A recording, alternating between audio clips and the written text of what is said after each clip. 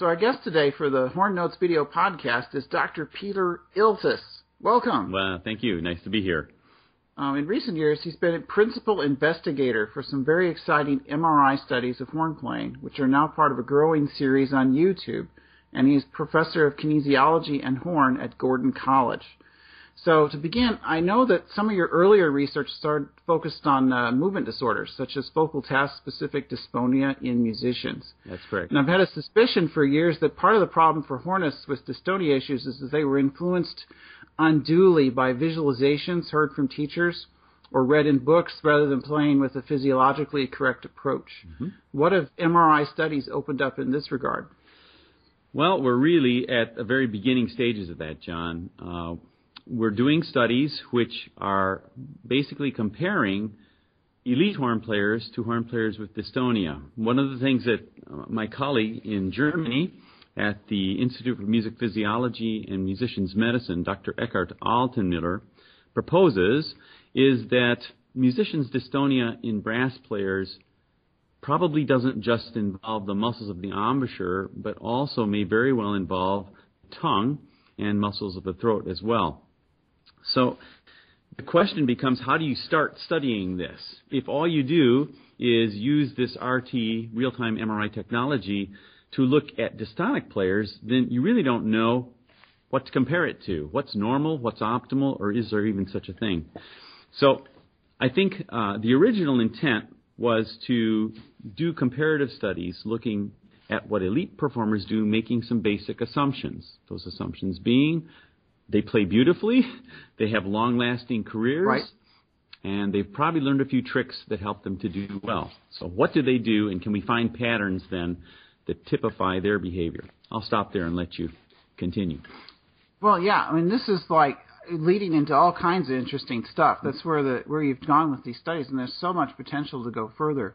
And just like on my own end of this, too, my actual doctorate's in brass pedagogy. I've been really interested for years in some of the stuff in horn text that you look at it and you can only really describe it as a visualization. Mm-hmm. That's probably maybe sort of helpful, but maybe not. And it's something you have to be very careful about. Yep. So I got a few topics that I'd like to kind of talk through sure, as part of our conversation here, kind of looking at these things. So, and without intending to be real controversial mm-hmm, today, mm-hmm, I've drawn my topics for this conversation from the Bible. Yeah. That is The Art of French Wordplay by Philip Farkas. Of course. Which is a classic book, and I don't mean to trash the book. It has so much interesting stuff in it. But there are some flaws in the book in terms of some specifics that really are worth kind of considering directly as horn players. So to start, I have a topic that your studies may not have actually looked at yet. Yeah, go ahead. So this may just be a direction, but one of his big topics has to do with mouthpiece pressure. Oh, boy. And I kind of think that a lot of people are trying too hard to play with too little pressure based on what they've read in the book. Have you gotten to that topic yet, or it's in the future? Well, about all I could say to you that we've seen on these MRI videos is you can definitely see the mouthpiece indentation on the lips itself in a sagittal view, or a side view as we call it. And without question, there is considerable pressure there with all of our players. You just don't see anybody putting a mouthpiece on lips that don't become somewhat indented. So, I mean, you can see that visually without even using MRI, of course. But in terms of measuring pressure, we have not done anything with that. That would involve another technology that probably wouldn't be compatible with the MRI itself. So, yeah, still there'd be like pressure gauges. But I think it's a good topic. You could explore perhaps more. It has been explored in some studies, I know, with trumpets and things. Yeah. Well, I've got another big topic right away. Years ago, when I was working on some playing problems, a teacher recommended I look at the section of the Farkas book where he talks about the 4 points of resistance. Oh, this will be good. So, according to Farkas, there are 2 points that are more or less fixed: the horn and the mouthpiece taken together, mm-hmm, and the lip aperture, what he calls the lip aperture, mm-hmm, and 2 points of resistance that are controllable: the base of the tongue, back where you say K, and the voice box or larynx. Mm-hmm. So of course, he did not have benefit of MRI technology. So how much of this did he get right? Well, the first thing is we got to be careful that it's the larynx. That's what we call this thing. And larynx. Sorry, I'm from okay. Kansas. I pronounce things funny sometimes. I don't like to say French words at all. Yeah. So we actually have done a fair amount with this. And in my last visit, which was only 2 weeks ago, we really fine-tuned our ability to study some of these things. So let me talk to you about what we have as unpublished data. Fact is, I may not even be presenting this in New York next week, but basically we looked at both. I had a phone call from a student, Sarah Gillespie, who is studying at the University of Wisconsin, and she called along with her horn teacher to ask me some questions about this very idea. How involved might the glottis be in playing? And her approach, as has been the approach in other groups, was to do, a laryngoscopy, stick a tube down a person's nose with a little camera and have them play, quote, normally while you watch the vocal cords. Yeah, with a thing stuck down your nose. Right, and while you're gagging. Like you could play normally. So, I was very reticent to support that idea. I don't think it's natural. And I had done just enough at the Max Planck Institute to know that there are lots of things that you can look at. And so I told her, let me go and do some experimentation, and I'll see if we can do this with MRI. So there's actually a long story here, so I'll tell you just a short part, and then you can probe, I guess, if you want to. My first attempts at this, I was the subject in the chamber, and all I was doing was vocalizing on and off so that I knew the vocal cords were coming together. And we were trying to image in what we call a cross-sectional or a transverse view, actually slicing through the vocal cords like you might see in some of those books in vocal pedagogy, where you can see that voice box opening and closing. Well, it turned out that with me, we just accidentally, quite frankly, stumbled onto some pretty good images. And we've done it. So invited Sarah to come to Germany, and she wanted to study this very question. Are the vocal cords or the glottis, is the glottis involved? So she came, and the first couple of days that we were there, we tried to image her and a couple of other subjects that we had there. And simply put, when you align an MRI scanner, the plane of scanning that you do is very narrow. It's maybe 3-4 millimeters in thickness.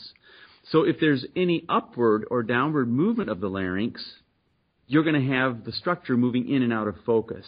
And this was absolutely prohibitive. We could not get that to happen because she wanted to study the involvement of the cords on different notes.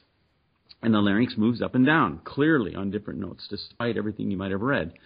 So, with that in mind, we had to find another way to do it, and I can tell you more about that. But if you have a question about what I've just said, let me go ahead and give you a chance to ask. Oh, yeah. Well, first off, it's a big topic, and it's the sort of thing to a point.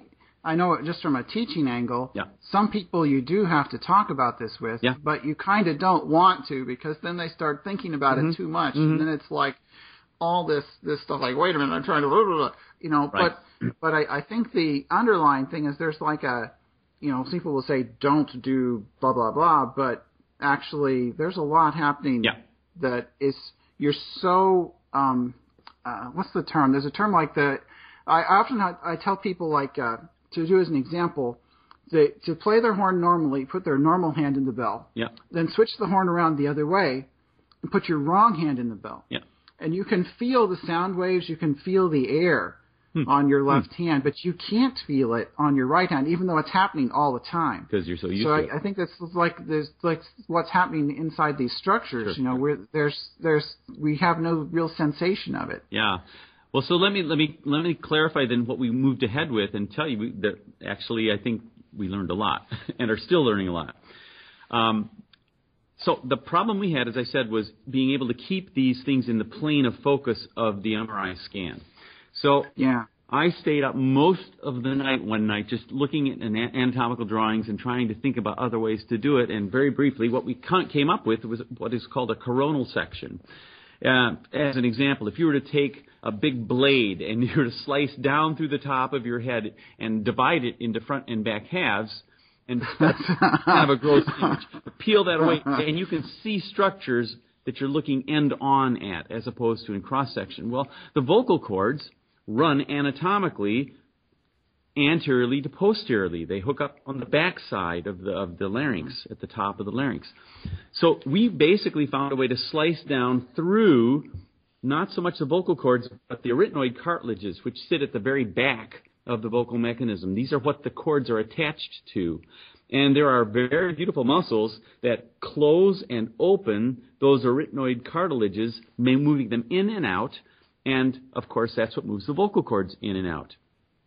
We found very, very nice images of these in the coronal plane, and we therefore could then do some measurements with people actually speaking and playing their horns.